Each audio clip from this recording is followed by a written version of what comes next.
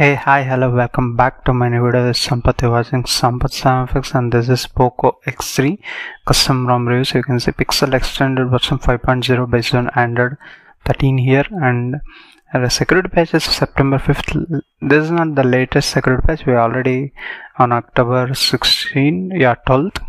We are still getting September security patch. The build date is October 3rd, hence it is with September security patch. Build number you can see here. And I've been running the CPU throttling test from last 6 minutes and 5 milliseconds. You can see this is 100 threads test, guys. Maximum is 188 and average is 182 and minimum is 147. It's throttled to 92% here. After 4 minutes it's getting throttled. It's not the complete problem or solution. You can see just it's an app recognized like this, and I have been kept for charging. If you guys can see 37% at that time, the time was 8:44 and 37% charging rapidly. It was after 9:37 it completed the 88% and it was showing charging slowly. After certain time it gets slow charge, then the charging time you can have an idea in this particular ROM. I'll be showing you right now. While connecting the charger, you guys can have an idea. As you can see, it shows charging rapidly and charging slowly also. After certain time it gets detected that it's having higher percentage of battery, hence it will recognize as, and it will make it slow charge. That's how it is. It prevents the battery a little bit. And this is the volume panel you get, simple enough. And this is the quick settings panel you get. It's also simple, but again, as I said in the DevFest voice, there is no any automatic brightness button here. That's really irritates if you want to use any Android 13 based ROMs. That should be an priority basis. It should there at least in this quick settings panel. That option is simply missing in this Pixel extended version 5.0. Other toggles it's fine. And as you know, Android 13, the settings and power button has been moved downwards, and advanced restart button is also given. In the edit section you get plenty of options. Smoothness wise it's okay, not great, not even bad also, but that automatic brightness toggle is simply missing here. You need to go into settings in order to activate or deactivate it. And this is Android 12.1 style or Android 13, whatever it is, the wallpaper style and widgets. You get all the clock widgets as you can see in the screen. And home settings, obviously you get Pixel launcher as a default launcher. If you want, you can use any other launcher also. You can see here some of the customization you will get in this particular launcher. Now moving into dialer here, you can see there is a direct video call feature. No need to worry, in Android 13 based ROMs you get direct video call feature through Google Meet or Duo video calling. And you can see here the call recording is also present here, but it will announce the other person that you are recording the call. That's how it is. And the UI is also smooth here. I felt a little bit better than Pixel OS. I was always speaking about that in order to use clean UI. You guys know Pixel experience is no longer supported for this Poco X3/NFC. Currently we have this Pixel OS and this Pixel extended, which is a little bit better. Just this one made me to switch back very soon the other ROMs. That's really irritating for me, automatic brightness sensor, because I need to make videos every time, hence that is very essential for me. Others I don't know. And moving back into other settings like app settings, you can see here Android benchmark result. You get here massive 3,63,654, and temperature raise was just 2 degrees Celsius, and battery drop is 3% during this testing for Poco X3/NFC. During this Android benchmark throttling test and app opening times also you can simultaneously see here. The Geekbench scores are also fine in my opinion. 547 single score and 1534 is the multi score, and Linux 4.1 4.295 is the kernel used here. This ROM is based on Android 13. You can see recent apps are also cool but not fast here.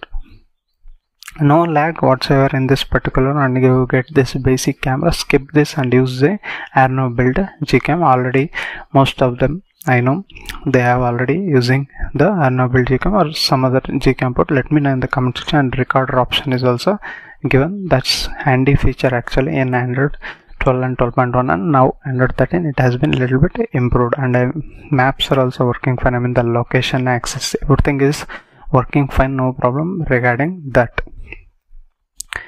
Safety and status also it get passed. You can use all the payment applications like Google Pay, whatever you want to use, that's going to work fine. DRM information is also level 1 certification is available. That's not the problem here.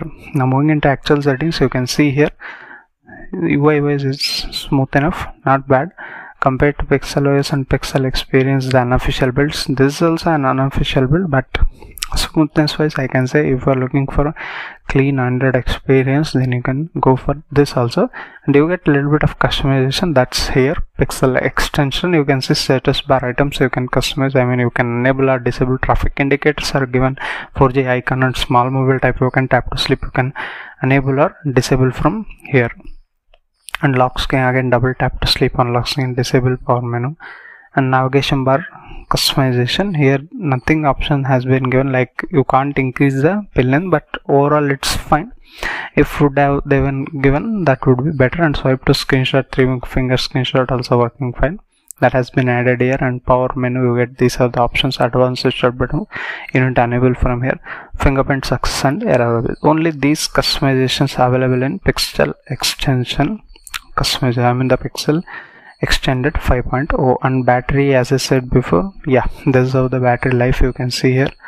Setting the device and running the benchmark result and using a little bit of browsing here and there, and PUBG Mobile or BGMI playing a little bit of that.